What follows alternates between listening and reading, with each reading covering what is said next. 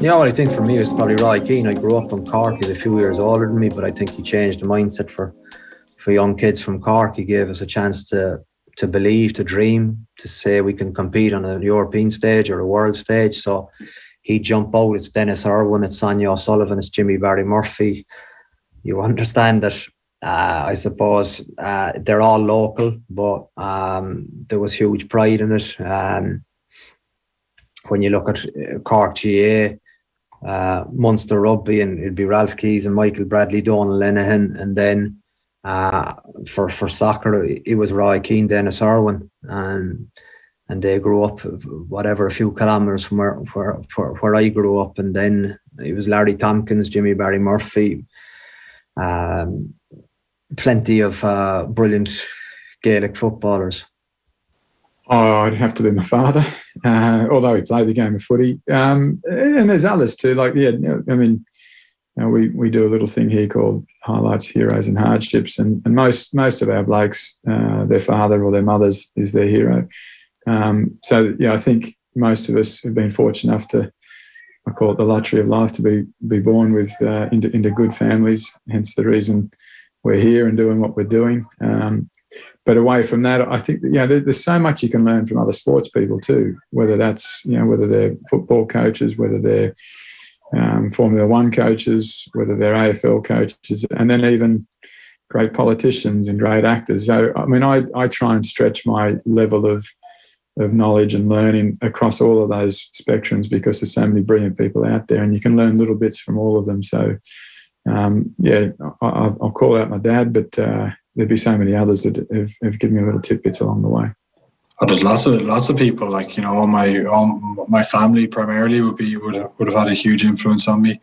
Obviously rugby coaches, but if you were going outside rugby, I remember Porrick Harrington coming in to speak to us as an Irish team in 2009, when I was just it was actually 2008, before they won the Grand Slam in 2009. It was the November 2008, and I remember struggling with Leinster, and it was just one of those penny drop moments with what he was saying and some of the thoughts that he was having, and they kind of, having listened to him and he was at the top of his game, it kind of made me realise that it's not always a smooth path, and it can be different for people to get to where they want, and I think he's had an influence on me just by watching him and listening to him. And then I met him a couple of years ago as well. Had a coffee with him when, again, I was struggling with something, and he was excellent. So he's been brilliant for me. The man who's on the book behind you, Muhammad Ali, was a big influence in my career. Mike Tyson, a big fan, mostly boxers, to be honest, mate. I quite like the, because it's an individual sport, obviously all the backstory, you get a lot of content about them, and it's obviously all very well documented. But yeah, one of those two are the biggest influence in my career, definitely, hands down. Looking behind your shoulder there, you got the University of Notre Dame. I think someone's books there I read pretty early on. Coaching was Lou Holtz, who's a pretty historic coach at Notre Dame football. And, I think for me, for my coaching career, I really enjoyed his philosophy around things and getting things right, doing right, all that sort of stuff. So I think he had a bit of an immediate impact on me. From a coaching point of view, probably in recent years, it's probably taken the best of some coaches that are out there. Watching the Dublin environment, I think, has been very, very strong, and the coaching setup that they've had there. That's in football, obviously, and I remember going down to watch Kilkenny train with Brian Cody as well. And just could try to get an understanding of what the spirit and culture of those teams are. So yeah, that's probably the two teams that jump out at me.